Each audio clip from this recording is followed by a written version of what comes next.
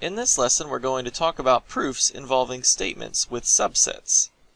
First off, remember that the official definition of A being a subset of B means that for all x in the universe, x is an element of A implies that x is an element of B.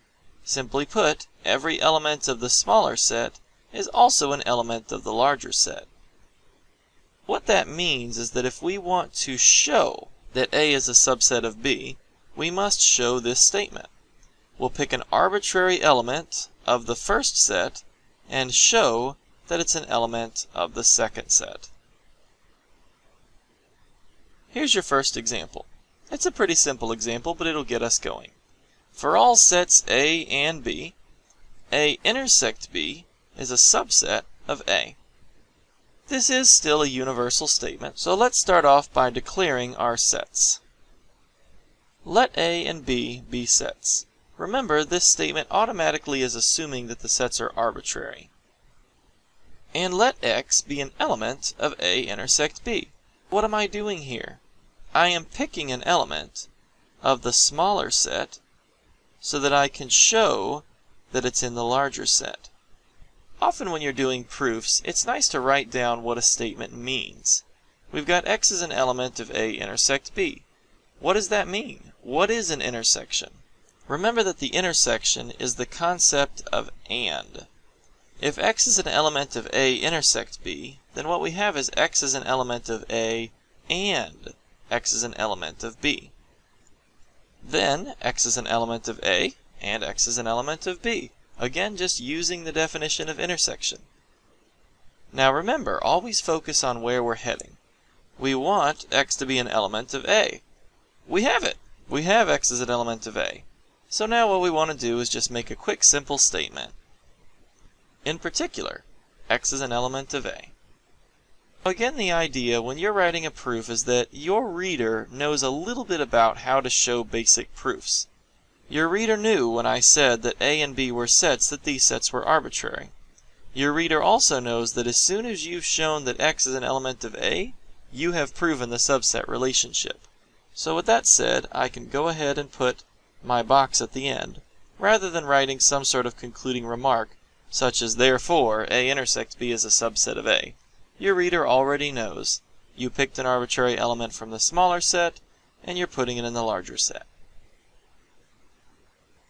Here's the next example. For all sets A, B, and C, if A is a subset of B, and B is a subset of C, then A is a subset of C. It seems kind of obvious if you think about it. This is sometimes called transitivity of subsets. Let's get started. Let A, B, and C be sets. Again, they're arbitrary. Now notice we have an if-then statement.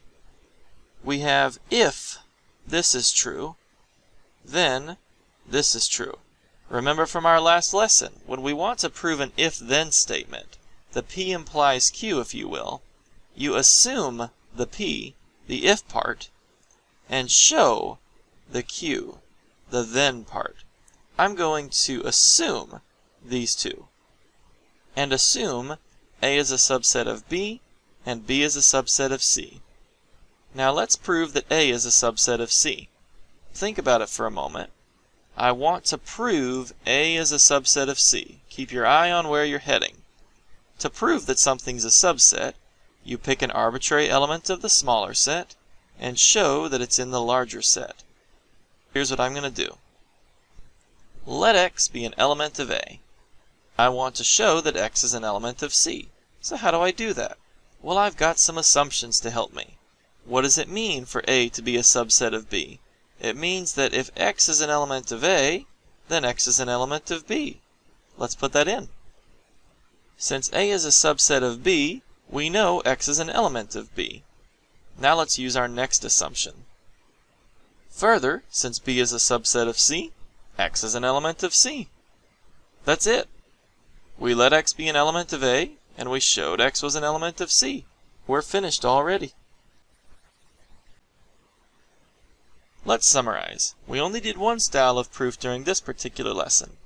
How do you prove that A is a subset of B? What do you think? Choose an arbitrary element, x, that's an element of A, and prove that x is an element of B. Grab an element from the smaller set, show it's in the larger set.